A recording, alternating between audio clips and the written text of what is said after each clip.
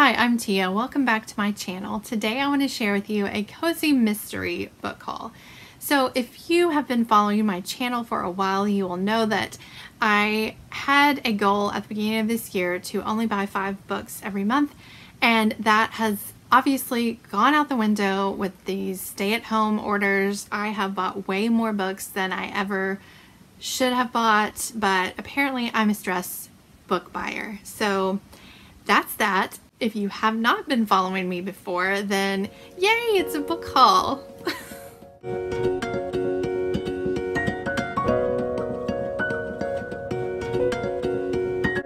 Over the past couple of months, I'm not sure, it might have been like the beginning of March, I got obsessed with watching people talk about cozy mysteries. And I will link some of those channels down below, but like Cortagonist, she has amazing recommendations. Literature Reads, I love watching her channel as well. Intentionally Bookish, she talks a lot about cozy mysteries. Who else? I know Rainy Day reads some cozy mysteries, and Tara at Buzzwords Books. And I've been watching those channels that recommend cozy mysteries, like their backlog of videos, because they've just been soothing to me. You know that their channel is just gonna have cozy comfort reads, and yeah, I don't know, I binge watched like all of Cortagonist's videos since we've been on stay-at-home orders, and I watched a whole bunch of Literature Reads. Basically, I just looked up like cozy mystery book recommendations and cozy mystery book haul, and I binge watched all of the videos that I could find, and that led me to buying a whole bunch of cozy mysteries. Now, I don't know a ton about these books. I do know some about them, or I wouldn't have bought them, but if I tell you the synopsis of every single one, then we will be here forever. So basically, I have divided these up into different tropes, I guess you would say, or what their focus is, because cozy mysteries a lot of times will either focus, like they'll have like a book theme or a food theme or a renovation theme, that type of stuff. So I have divided these up into those different themes, and I'm just going to show you them by group, and hopefully I will leave links to all of these down in the description box so you can click on those to go and check out more information on them if you were looking for something cozy to read during this time of uncertainty. I think that these will be great reads for this.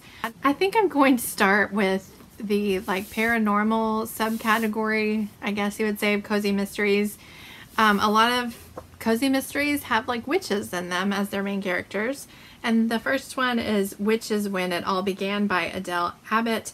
This is a witch PI mystery, the first one in the series, and I think this is a pretty long-running mystery series that I think has pretty good reviews. So, and it's pretty short. I think all of these books are actually pretty short. This doesn't even have page numbers in that. Oh, that's weird. I may have to number that myself. Then I have A Potion to Die For by Heather Blake. This is the first in the Magic Potion mystery series. Secondhand Spirits by Juliet Blackwell. This is the first in the Witchcraft mystery series. Caught Dead-Handed by Carol J. Perry. This is the first in the Witch City mystery series. Night of the Living Deed by E.J. Copperman. This one is not witches. I believe this one is about ghosts, and it's the first in the Haunted Guest House mystery series. It Takes a Witch by Heather Blake. This is the first in the Witchcraft mystery series. This may be the one that has wrapped up already that I could binge read. I'm actually looking for a series that is already done, completely written, that I can binge read. I love binge reading series, and I haven't been doing it as much as I used to. Spellbooked by Joyce and Jim Levine. This is a retired witches mystery. It's the first in their series. I think this one follows like a group of 3 witches who are trying to retire and find some replacements. And these are sort of just like about manors or renovation. I'm not sure, but this is a manor house mystery, and it's Grace Under Pressure. It's by Julie Heisey, and And then another one that's sort of about houses, I guess, is this is a fixer-upper mystery, and it's a high-end finish by Kate Carlisle. And it says that this one has been turned into a show on Hallmark Movies and Mysteries, so that could be fun to watch too. I have ones that focus on like sewing or clothing. I don't have any that are like on knitting or crochet, but I think those would be fun too. But this is So Deadly. This is the first in the Southern Sewing Club mystery series, and it's by Elizabeth Lynn Casey. Then I have Pleading for Mercy by Melissa Bourbon. This is the first in the Magical Dressmaking mystery. Then I have Cloche and Dagger, a hat shop mystery by Jen McKinley. This one is the first in the series, and a lot of the ones in the series have like super cute titles. That one's sounds like a fun one. Now I'm gonna go to the ones that I have that are about plants or gardening, that type of thing. The first one I have is Marigolds and Murder by London Lovett. This is the first in her Port Danby mystery series, and this one is about a girl who owns a florist shop. And I've heard such great things about this one from Courtney at Cortegenist, as well as Rainy from Rainy Day Reads. She really likes this series, and it's been on my like wish list forever, and I'm so glad I finally have it. One Bad Apple by Sheila Connolly. This is the first in the Orchard mystery series. Buried Secrets by Peg Cochran. This is the first in the Cranberry Cove mystery series. Natural Thorn Killer by Kate Dyer Seeley. This is the first in the Rose City mystery. I think this is just a duology, so that will be fun to binge read. Then the last one in this group is Pruning the Dead by Julia Henry. This one I think is like a gardening mystery. Now I'm going to move on to food themed ones, and I think this might be the most popular. This in books I think is the most popular like category, but Scone Cold Killer by Lena Gregory. Eggs in Purgatory by Laura Childs. This is a Cackleberry Club mystery, and this one really appealed to me because it is about some women who are over 40 who I think are opening up this like cafe together, and I really am interested in like stories that focus not just young people all the time, that have some older characters, so I'm really looking forward to this one. Kneaded to Death by Winnie Archer. This is a bread shop mystery. I really want to read about a bread shop. Death of a Kitchen Diva by Lee Hollis, the first in the Haley Powell Food and Cocktails mystery. Sprinkle with Murder by Jen McKinley, a cupcake bakery mystery. Brownies and Broomsticks by Bailey Cates. This is the first in the Magical Bakery mystery. So this one is a mixture of cooking and magic. This one I actually started during the Wine and Cheese social that Rainey hosted. This is Pies and Prejudice by Ellery Adams, and this one is a mixture of baking and magic as well, and I really enjoyed I think I read like 3 or 4 chapters, and they were so good. I was like hooked right from the beginning. I love books that are about food, and this one has like recipes in the back of it too, so I'm really looking forward to finishing this one. The Long Quiche Goodbye by Avery Ames. This is the first in the cheese shop mystery, and I love cheese shops, and I love cheese so much. I cannot wait to read this one. Death is Like a Box of Chocolates. This is a chocolate covered mystery, the first in the series by Kathy Aarons. A Spoonful of Murder by Connie Archer. This is the first in the Soup Lovers mystery. It follows a girl who takes over her parents' soup shop. I think that'll be fun too. I really like a variety of soups, and this one I think has recipes in the back as well. A Sheet Cake Named Desire by Jacqueline Brady. This is a piece of cake mystery, and it also has recipes. I guess all the baking ones have recipes, which is super fun. This is the first in the Bake Shop mystery series by Ellie Alexander, and it's Meet Your Baker. This one is one of Courtney's favorite series. She talks about this one a lot on her channel, so I have high expectations for this one. I'm expecting this to be a really good one. The last of the food related ones is The Diva Runs Out of Time by Krista Davis. This is the first in the Domestic Diva mystery series. The next category is the ones that are set around books, like bookshops or libraries, that type of things. And this one is a Blue Ridge Library mystery, the first in that series, and it's A Murder for the Books by Victoria Gilbert. I've heard that this one is, I think this one might have a tiny bit of romance in it as well, which I think is going to be really great. I would love to find the perfect book that is a mixture of cozy mystery and cozy romance as well. Okay, then I have Wine and Punishment by Sarah Fox. This is the first in the literary pub mystery, so this looks like it's a mixture of like food and drink and book. It's a literary pub, so I wasn't sure which side to put this one on, but I have heard Tara from Buzzwords Books, I think, read this, and then Rainey recently started reading it as well, and I think this is going to be a fun one. The next one, The Secret Book and Scone Society by Ellery Adams. I think that this one is a mixture of food and books as well, and Ellery Adams is a pretty prolific cozy mystery writer, and I think that her stuff always gets pretty good reviews, so I'm looking forward to that. Guidebook to Murder, a tourist trap mystery. So this one is by Lynn Cahoon, and this one I think follows a bookstore owner. She owns coffee, books, and more. And this is the only one that I'm a little bit scared about, and it's because I recently read a NetGalley arc by Lynn Cahoon in a different series of hers, and I didn't enjoy it that much. So I'm hoping that this series is more up my alley than the other one that I tried out of hers. Okay, Books Can Be Deceiving by Jen McKinley. This one is the first in a library lovers mystery. So this one is going to focus on a library. Murder in the Mystery Suite by Ellery Adams again. So this one is a book retreat mystery series. This one is the first in a Booktown mystery series, and it is Murder's Binding by Lorna Barnett.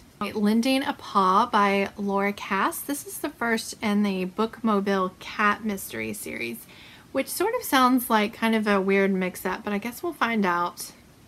I only bought the first of any of these, so I don't like them. I mean, a lot of them I bought secondhand at thrift books or on eBay, so it won't be that big a deal to donate them if I don't like them. But okay, then I have A Dark and Stormy Murder by Julia Buckley. This is a Winter's Apprentice mystery, the first one, and this one sounds so interesting. It's about a woman who gets an apprenticeship with her favorite author, and she has to go and live with her in this like creepy old house, like a Gothic style house, and someone turns up dead on the property, and it just sounds like it's going to be a lot of fun. Then I have Buried in a Book by Lucy Arlington. This is the first in a novel idea mystery series. Crime and Poetry by Amanda Flowers. This one is a magical bookshop mystery, so a mixture of magic and books, and this series always has like really cool titles. I've seen, I think the third one maybe just came out, and I can't remember what. It's like prose and cons? Prose and poetry maybe? No, this is crime and poetry. I think it's pros and cons, as in P-R-O-S-E and cons. I think that's pretty clever. The next one is one that I have been wanting to read for a really long time because I have read like 3 other Charlaine Harris's book series, and this is, I think, might be her first series she wrote, or second. It's one of her older ones, but it is Real Murders, and it's the first in the Aurora Teagarden mystery series. And this one has also been turned into a show, I think, on Hallmark Mystery Channel. So I'm really looking forward to finally reading these. I don't think that they're going to be like spectacular change my life reads, but I'm hoping that it's a good series. Then I have Double Books for Death. This is a Black Cat bookshop mystery by Allie Brandon, and this is another one that's about a woman who, I think she inherits like her grandmother or her aunt, I'm not sure, bookshop, and she comes back to town to take that over. And then another one by Ellery Adams is A Killer Plot, and this is the first in the Books by the Babe mystery series, and this one follows an author, and I think she's moved back home and she's talked into like joining a book club in town. Then I have a few more to share that didn't really go into any specific category. The first one is, I bought this trilogy, which I know I shouldn't do. Broke another one of my rules. rules are meant to be broken, right? So this is the Scarlet Cove Seaside Mystery Trilogy by Agatha Frost and Evelyn Amber, and they're Dead in the Water, Castle on the Hill, and Stroke of Death. And these just follow a woman, I think are like her little town in Scarlet Cove, and they didn't really seem to fit in any of my categories. Then this one, the author actually recommended this to me through Instagram. I had one of her other series on there, and she said, I think that you would also really like this Lola Cruz mystery series, which I had never even heard of before until she recommended it. And the first one is Living the Vida Lola by Melissa Bourbon, and it sounds like it's going to be a lot of fun, like a mixture of, like, it says right here, a spicy blend of crime solving and romance. So I'm hoping that I really love this one. I think this was only like 5 books in this series, so that would be a great one to get hooked on. And this one was also recommended to me through Instagram. This one, I think it was Stephanie from Miss Richards Reads and somebody else. I can't remember who the other person was. I'm sorry. If it was you who recommended this to me, let me know in the comments. But this is Scene of the Climb, and it's the first in the Pacific Northwest mystery series, also by Kate Dyer Seeley. Someone said that, so she also wrote Natural Thorn Killer, which I was really looking forward to, but someone said that they liked this one even better. Well, Stephanie did. And so I had never even heard of this until she brought it up. So I really like reading books that have to do with hiking, even though I'm not a huge hiker, but I enjoy reading about it. And I enjoy like hiking small trails, but I don't think I could ever hike the Pacific Crest Trail. My husband wants to do that. But anyway, I think this will be a fun book to read about hiking. I'm not sure what the overarching theme of the Lucy Stone mystery series, but the first one is Mistletoe Murder by Leslie Meyer, and I think that this first one may just be that it just focuses on the specific character. I sort of thought it was about baking, but I don't think it is. I don't know for sure. If you know about this one, this is a pretty long running series that I think is pretty popular, but I don't know a ton about it. The last one focuses on like a secondhand store, and it is The Whole Cat and Caboodle by Sophie Ryan, and the series is called A Second Chance Cat Mystery. So it's about a woman who owns this secondhand store, and I guess she's going to have a sidekick, a little cat, which I think is a pretty common theme in cozy mysteries. So yeah, that's the very last one. If you hung here till the end, please let me know if you have read any of these, or if there are any of these that are on your TBR that you were looking forward to, or if you have any other cozy mysteries that are your favorites that you want to recommend to me that you think I should check out. Definitely let me know that down in the comments below. I am new to cozy mysteries. I have read some things that I think are classified as cozy mysteries, but I certainly am not an expert by any means. I've just sort of dipped my toes into the genre, but I am looking forward to binge reading some of these series and sort of just blissing out on the cozy comfort of these types of books. I hope that you are all staying healthy and doing well. Thank you so much for watching, and I will see you next time.